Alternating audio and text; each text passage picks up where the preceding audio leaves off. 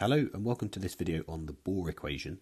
This video follows on from a previous video on dead space, and so it's worth watching that one first and then coming on to this. In essence, the Bohr equation gives us a ratio of dead space volume as a proportion of tidal volume, and it focuses on the physiological dead space, which we'll go on to talk about. And it does this by equating it to some terms involving CO2. The equation itself at first glance can look not particularly appetizing, but hopefully by the end of this video we'll have gone through the physiological principles of it, and you'll be in a position to explain this in a viva scenario. So to start with, we'll have a look at a recap of dead space, its constituent parts, and what we can measure and what we can't measure. We'll go on to look at the physiological principles underpinning the Bohr equation. We'll then go on to look at the mathematical derivation, including the use of Dalton's Law, and then an assumption about CO2 that is important to understand as part of it. And then we'll have a brief discussion about the clinical applications of the Bohr equation. And so to briefly recap, we said that the physiological dead space, which was the total amount of dead space that we had, was equal to the anatomical dead space, which was the volumes of the airways which had no respiratory epithelium, plus the alveolar dead space, which was the volume of our alveoli which were ventilated but not perfused. We then went on to say that the alveolar dead space is actually hard to measure, so we can't measure that directly. The anatomical dead space we can measure using Fowler's method, which will be discussed in another video, and it's the physiological dead space, so the total amount, that is calculated using the Bohr equation. So this will be the focus of this video. And now we go on to look at the principles underpinning the Bohr equation. And the first thing to focus on is how we're defining our volumes and what nomenclature we're using. So we're looking at the volumes of the lung. So if we start with a schematic of a lung, this is clearly not an anatomical diagram, but within this we have an entire volume of the lung, which will be at tidal volume. And then as a fraction of that tidal volume will not be involved in gas exchange. And this will be our dead space volume, our physiological dead space volume. The rest of the lung will be involved in gas exchange, and this won't be included in our dead space. And we can use some labels to adhere to these. So we've got a total volume, which we'll define as VT. And you'll see this will be what you'll see in the textbooks as well. So volume with T, it means total or tidal. And then within that volume, you've got the dead space volume. So that will be defined as VD. Now, the area that is not dead space, the area that involved in gas exchange, will just be the difference between the tidal volume and the dead space volume. So it will just be VT minus VD. So we've only got two terms that we're using. We're only using the VT and VD terms, so tidal volume and dead space volume. But we've got three important different volumes that we're talking about. The first of which is the whole thing, so the tidal volume. The second of which is the dead space volume. And the third of which is the volume of the airways involved in gas exchange, namely the difference between the two, VT minus VD. And next we assign labels for the different CO2 concentrations in different volumes of gases. So going back to our lung, we've got a concentration of CO2 in the inspired gas, so we'll label that Fi, or fraction of inspired.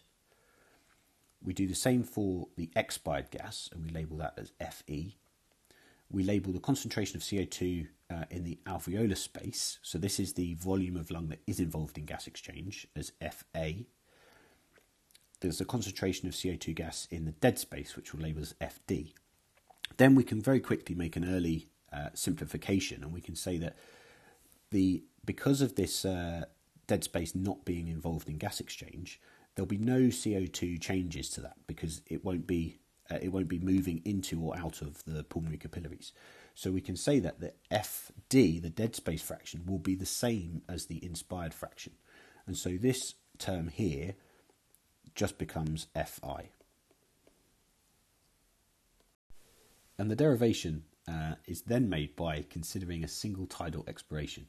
So we have a certain amount of CO2 in our lung before we breathe out, and then we have a certain amount of CO2 after we've breathed out in this gas here. And to calculate the amount of CO2, we simply multiply the concentration by a volume, and that will be different depending on what volume we're talking about. And then we have a start state and an end state. So our start state is when gas is within our lung prior to our tidal volume expiration. And the amount of CO2 at this moment in time will be an addition of both the amount of CO2 within the dead space plus the amount of CO2 within the alveolar space. Well, the amount of CO2 within the dead space, we've already said, will be the concentration times by the volume. So the concentration within the dead space of CO2, as previously discussed, will be the fraction of inspired CO2, and the volume will be the dead space volume by definition. And then we do the same thing for this volume, which will be the concentration within the alveolar space, FA, multiplied by the volume of this, which is the tidal volume minus the dead space. So that gives us the amount of CO2 that we start with. At the end, we're then considering the expired gases, so that will be the concentration within the expired gas, Fe, multiplied by the volume of the expired gas, which by definition will be the tidal volume. And then the rest is just a bit of mathematics to say, well, this term here equates to this term here, and we can do some rearranging to then get to the Bohr equation. And so we can now make sense of this term here, where we said that this is the amount of CO2 after we've breathed out, and this is the amount of CO2 in our lungs before we breathed out.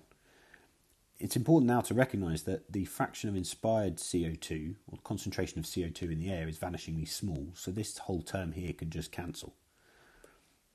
Then we can go through a series of mathematical steps, so we can expand the brackets, we can collect the like terms, we can factorise with respect to Vt, and then we can rearrange to get something that's close to the Bohr equation. And we're nearly there. And once we get to this stage, we invoke Dalton's Law, which states that the concentration of a gas is proportional to its partial pressure. And what that means we can do is we can say, rather than saying a fraction of CO2 within a gas, we can actually talk about the partial pressure of CO2 within a given gas. So the FA term becomes a partial pressure of CO2 within the alveolar gas, and the FE term becomes the partial pressure of CO2 within the expired gases. And so that means that we can rewrite the equation as this, in this form here, and this is the Bohr equation. And at this stage, it's important to point out that measuring the CO2 partial pressure within the alveolar space is incredibly hard to do. So we can take this equation one step further by making an assumption. And the assumption goes that the partial pressure of CO2 within the alveolar space is equivalent to that of the CO2 tension within the pulmonary capillaries, because CO2 freely diffuses across this membrane. Mathematically, we can say that that means that P big A CO2, so partial pressure within the alveoli of CO2, is equivalent to P small a CO2, which is the partial pressure of CO2 within an arterial sample. And what that means is that we go from something that's very difficult to measure to something that we can measure on an arterial blood gas. And by making that substitution, it gives us the final form of the Bohr equation, which is seen here. And applying this clinically, we've already said that the Bohr equation gives us a ratio of dead space volume to tidal volume, and typical values are in the region of about 0.3, namely that about a third of your tidal volume is physiological dead space. In situations where there is pathologically raised dead space volume, so these could be low cardiac output states, large pulmonary emboli, or the use of excessive PEEP, you will see a significant increase in this ratio. And there'll be patients where you can see the Bohr equation in action. So if you've got a patient on intensive care where they've got invasive arterial monitoring, so you can regularly monitor their PaCO2, and if they're intubated and ventilated and have end-tidal capnography, for any patients that fit this bill or for any other reason of raised dead space, what you'll see is a large difference between the measured arterial CO2 on the gas, so you'll have numbers that are probably showing hypercapnia, 6 or 7 kilopascals, but you'll have relatively modest end-tidal CO2 on the capnography, and that's the Bohr equation in action showing you that this ratio has increased. Thanks for listening. I hope that was useful.